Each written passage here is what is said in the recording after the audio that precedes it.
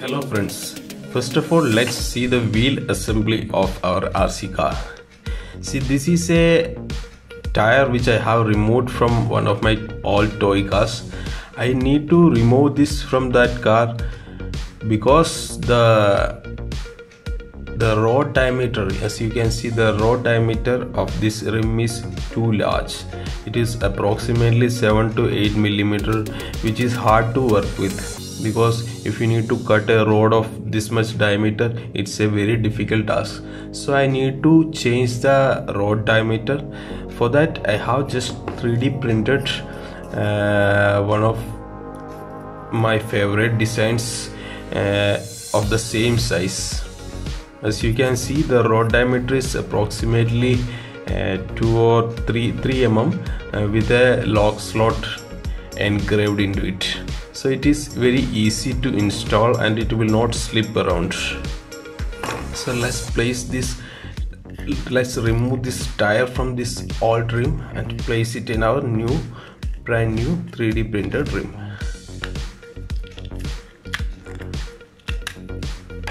Okay, we have removed it and let's place it in our new rim.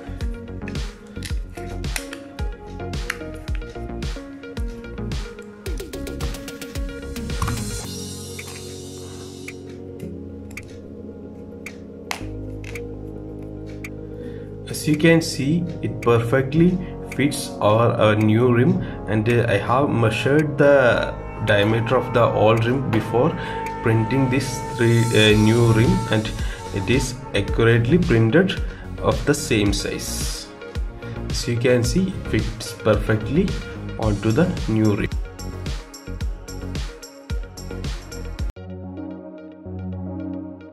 So friends, let's see how we place our steering assembly into this new printed rims.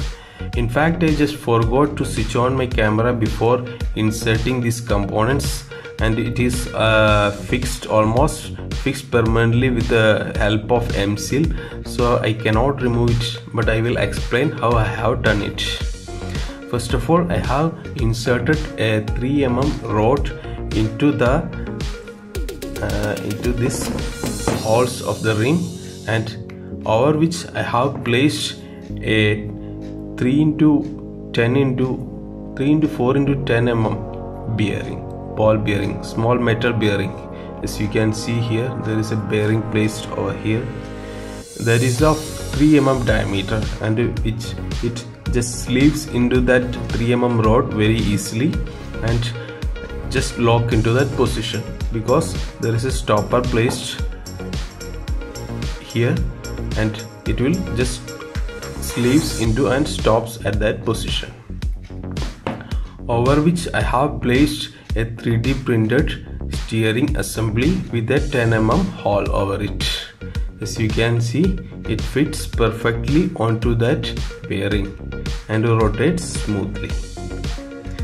And on the other end of the rod, I have just placed and fixed and glued in a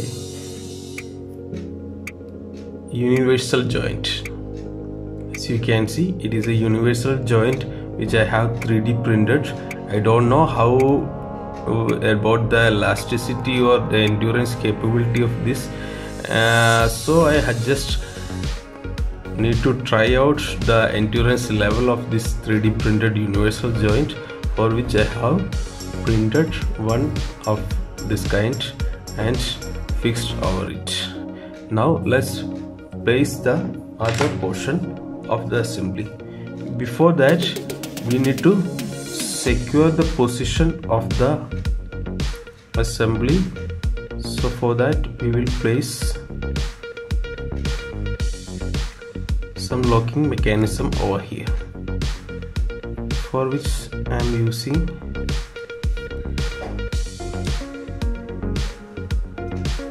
a piece of 3 mm rod.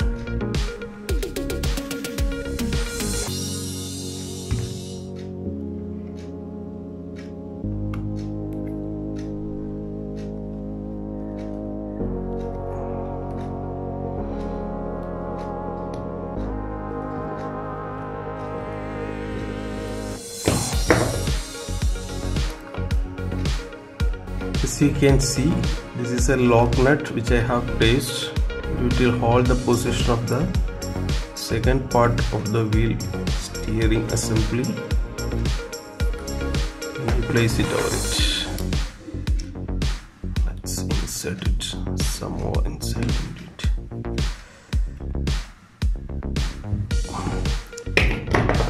See, now the position is almost secured. Let's place some glue over it to secure the position.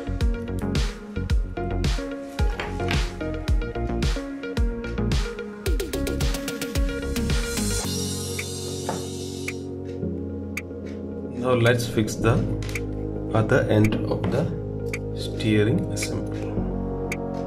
See, as you can see, there are grooves printed onto this assembly on both sides, which will help in keeping the position of the assembly.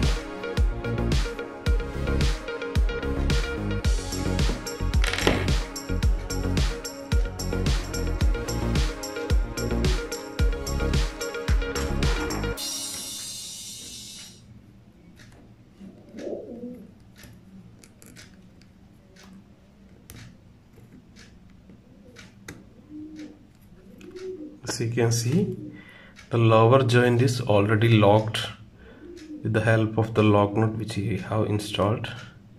In the upper portion, we will lock. Oh, I just forgot to keep the universal joint straight. Let's place into this hole.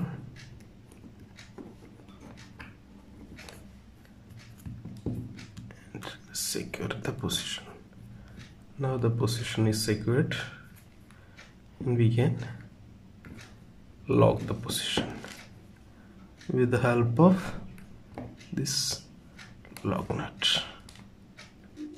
Okay, there was a slight problem in sliding the lock nut inside, so I have to make the grooves a bit smooth.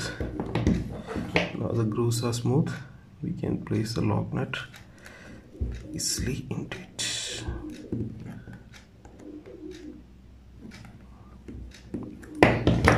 As you can see, both the upper and lower end of the lock nut of the assembly is locked with the help of lock nuts, and the universal joint is placed exactly in between.